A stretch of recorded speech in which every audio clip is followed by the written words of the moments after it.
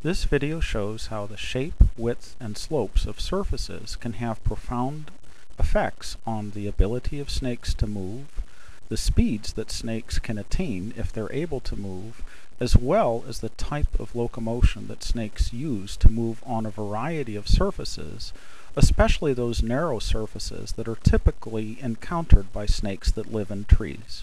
Snakes are very adept at moving through extremely narrow tunnels, as shown here, even when there are potential obstacles such as pegs down the middle of these chambers. Moving horizontally on bare cylinders is more difficult than within a tunnel because of having to avoid the tendency to topple. Pegs simulating branches on cylinders allow the snakes to go faster and reduce the tendency to topple. Increased cylinder diameter changes the waveforms used by snakes and slightly decreases their speed.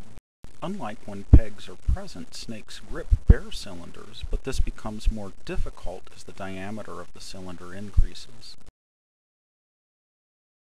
In very wide tunnels, snakes have difficulty bracing themselves by pressing against both walls simultaneously. Except for very narrow tunnels, objects such as pegs allow snakes to move faster than they'd be able to do in smooth, unobstructed tunnels. For equal width uphill surfaces, snakes were usually faster in tunnels than when they were moving on cylinders. And while moving uphill, snakes were able to climb wider tunnels than the diameter of many large cylinders that were impassable. For climbing uphill, projections such as pegs usually enhance the speed of snakes for equal surface widths, regardless of whether it was a tunnel or a cylinder, and these projections also allowed snakes to climb up wider surfaces that were otherwise impassable. On smooth downhill surfaces, snakes often merely slid by letting gravity pull them down. Although pegs appeared to help the ease of snakes controlling their speed when going downhill, the resulting speeds were often slower than those on smooth downhill surfaces with equal width. When snakes encountered projections, such as pegs, they performed the lateral undulatory mode of locomotion, during which all points along the length of the snake move simultaneously and follow a nearly identical path.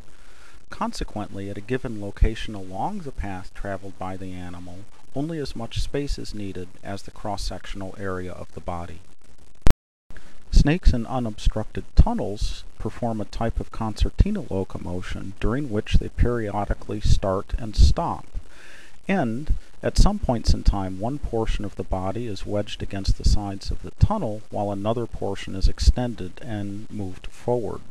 During this type of movement, different points along the body of the snake travel along different paths. Consequently, snakes using this type of locomotion need the entire width of an unobstructed tunnel to move in this manner, rather than just a space equal to the cross-sectional area of their body. Snakes on unobstructed cylinders perform a different type of concertina locomotion than in tunnels.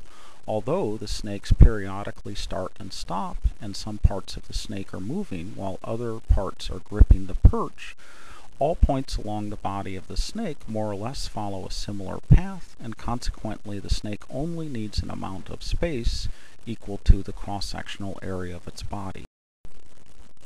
When going downhill on steep unobstructed cylinders, some snakes use a unique mode of locomotion that we refer to as sliding, during which the snake lightly grips the perch and maintains a nearly constant body posture, and then gravity just takes over and the snake slides downhill.